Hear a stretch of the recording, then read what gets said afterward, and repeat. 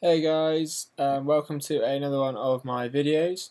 As promised in the unboxing of my brand new Apple 2012 15-inch MacBook Pro with Retina Display, I was going to produce a video for you of it powering 3 external monitors, and so that is what I've got for you today. 2 of them are running at 1080p, well, one at 1920 by 1080, one at 1920 by 1200. The MacBook Pro screen itself is also running at 1920 by 1200, and the third display is running at 1600 by 1200. I have to apologise for the darkness of the video. The lighting in the room I filmed in today was very poor, so I do apologise. Thank you very much for watching. Enjoy the video. Hey guys, welcome to another video. As promised in my unboxing video of the Retina Display MacBook Pro, which is sitting in front of me, I would show or demonstrate it powering 3 external displays as well as its own. And so currently its own display is running at 1440 by 900, but I think I'm just going to crack that up to its highest resolution of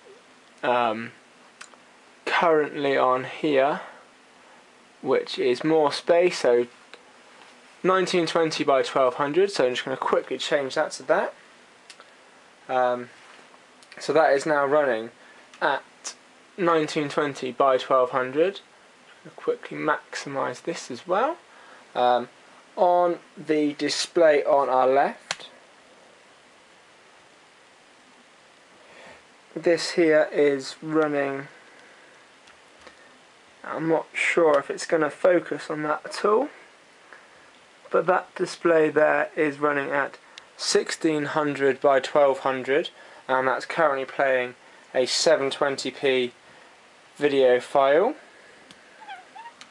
And moving to the first display on the right hand side, that is set to, let's just see what that is set to. It should be set to 1920 by 1200, which it is, and that is running a 720p YouTube clip, which is actually about to run out, so I'm going to bring that back. And then finally, if we go all the way over to my 42-inch HD TV, that is running at 1080 as well, and that is playing a full 1080p MKV video file, and it's having no problems whatsoever. I can drag and drop these pages around, so quickly just going to drag this one over here. There's absolutely nothing wrong with moving it. The pages scroll fine, and there's no lag whatsoever, which I think is absolutely amazing, seeing as we're driving a ridiculous number of pixels. Back onto the MacBook Pro Retina Display screen, that's smooth as a whistle as well, nothing wrong with that scrolling. I'm going to try and get another 1080p monitor set up next to this one, so I can be running 4 effectively monitors at 1920 by either 1200 or 1080 to see how well it performs there, but I highly doubt there's going to be much performance difference in between this and what I intend to do, so hopefully I'll have that on for you shortly. Just as a quick side note, everyone says the new MacBook Pro is extremely quiet, and I have to agree with them. However, this is the first time that I've really heard the fans kick in, and I suppose the graphics card is really having to work quite hard to power 3 external displays off this. And I'm just going to do a quick temperature test. It's not too bad actually. I thought it would probably be worse than that. Coming from the MacBook Pro, it's not too hot at all.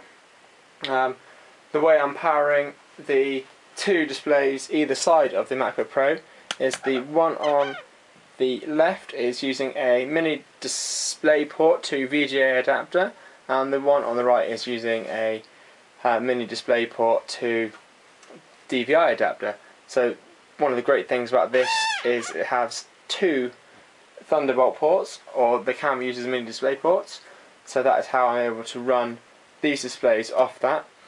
Generally I don't have my 1080p TV connected into this unless I'm watching something on it, in which case I can just use the newly introduced and much appreciated HDMI port and cable, which is sat just down there, which is lovely.